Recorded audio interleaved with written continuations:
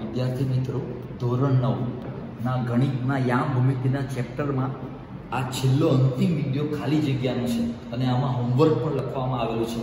ચાલો ખાલી જગ્યાઓ હું સ્ટાર્ટ કરું પહેલાં થોડીક પ્રાથમિક વાત સમજો. આ આપણું યામ સમતલ છે. યામ સમતલ રેખા x x ડેશ, રેખા y y ડેશ ઉગમ બિંદુમાં છેદે. ખૂણો x o y પ્રથમ ચરણ, ખૂણો x ડેશ o y દ્વિતીય ચરણ. એ રીતે આપણને ખબર છે. ચાલો હું સ્ટાર્ટ કરું. પહેલું નંબર 1, બિંદુનો x યામ -3 એટલે x યામ -3 અને y યામ 5 એટલે કે ઓછા વત્તા તો એ બિંદુ ત્રીજા ચરણમાં હશે. એટલે આપણો જવાબ ત્રીજું ચરણ, ઓછા વત્તા ચરણ ત્રીજું. બંને વત્તા તો ચરણ પહેલું, ઓછા વત્તા ચરણ બીજું, ઓછા ચરણ ત્રીજું અને વત્તા ઓછા ચરણ ચોથું. આ રીતે તમારે સંજ્ઞા મોડે કરવાની રહેશે. અને આ સંજ્ઞા હશે આપણે પહેલા વિડીયોમાં આ ઓલરેડી આપેલું છે, તો એ ધ્યાન પર રાખજો. ચાલો નંબર 2, ખાલી જગ્યા ચરણ એ ધન x અને ધન y. ચાલો x યામ પણ ધન અને y પણ ધન એટલે x y એ બંને વત્તા છે. હવે બંને વત્તા જોઈ લઉં તો ચરણ પહેલામાં આવશે એટલે કે આપણો જવાબ એ પ્રથમ ચરણ આવશે. એટલે અહીંયા જવાબ પ્રથમ ચરણ આવશે. ચાલો ત્રીજું ચરણ એ ખાલી જગ્યા ખૂણાનો અંદરનો ભાગ.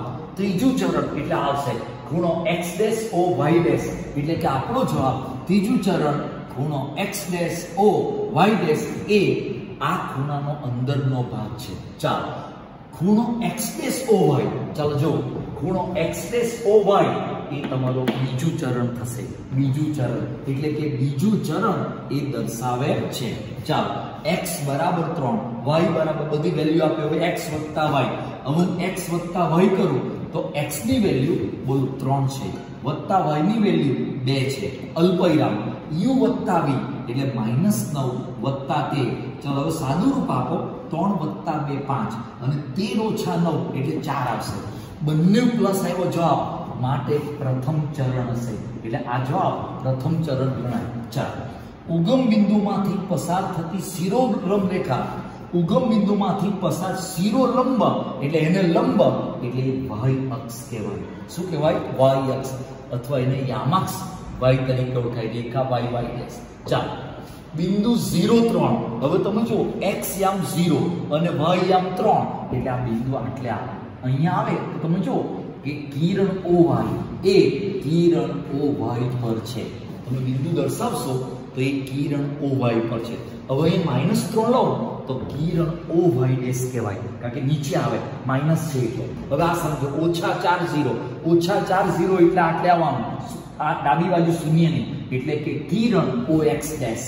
એટલે આને કહીશું કિરણ OX ડેશ. આ રીતે આપણે બિંદુ મૂકી નક્કી કરી શકીએ. ચાલો હવે આ બતાવું છું.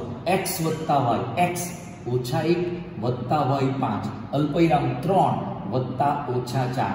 ચાલો બરાબર 5 ઓછા 1 એટલે 4, 3 ઓછા 4 એટલે ઓછા 1 એટલે કે આ ચરણ તમારું ચોથું આવશે. કયું ચરણ? ચોથું.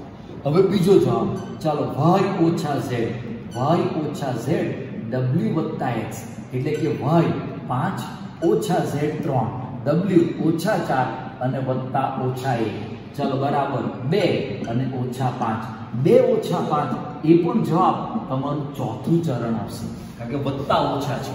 ચાલો બિંદુનો યામ સમાન સંજ્ઞા એટલે બંને ધન અથવા બંને ઋણ. હવે બંને વત્તા અને બંને ઓછા તમે જોજો. ચરણ પહેલું અને ચરણ ત્રીજું.